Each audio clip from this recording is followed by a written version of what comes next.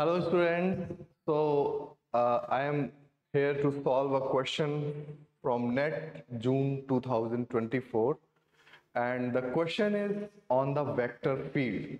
And those who have done the CSIR NET course with me, they know that we discuss a lot in vector calculus, the curl, divergence, and the related properties.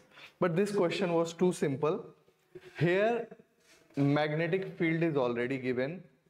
I mean, any field is given. Okay, a vector field is given, and the vector field is in the direction r cap. And then they talk about this vector field V. So this vector field V is result of del cross B, where B is some vector field. Okay, so we will have to calculate this del cross B, then we can answer this question. They are calling this V the curl of B as vorticity. Okay, because the curl is related to the vortex.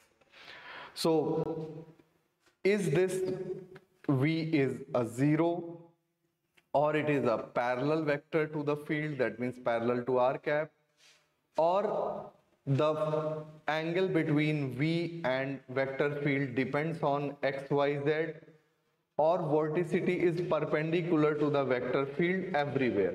Okay, that means this curl is perpendicular to the r. All right. So if you just go by very simple calculation that B is equal to K X Y Z R cap, and V is given by del cross B.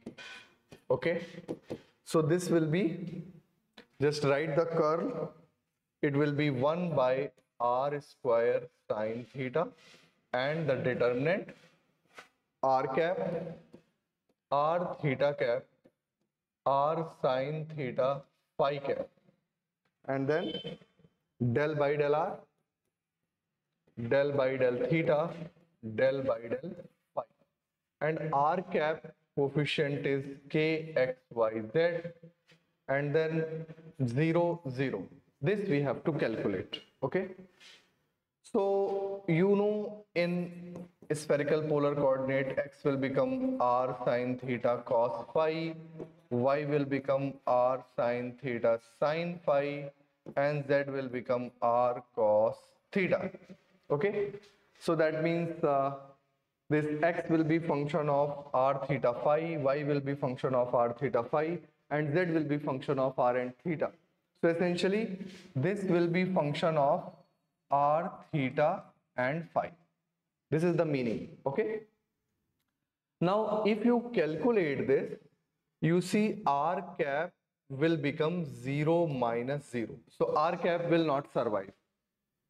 Obviously curl of this vector which is in the r cap direction will not survive, and then minus outside this will be 1 upon r square sine theta, and minus r theta cap, and then you will have this which is 0 minus, you will get something here.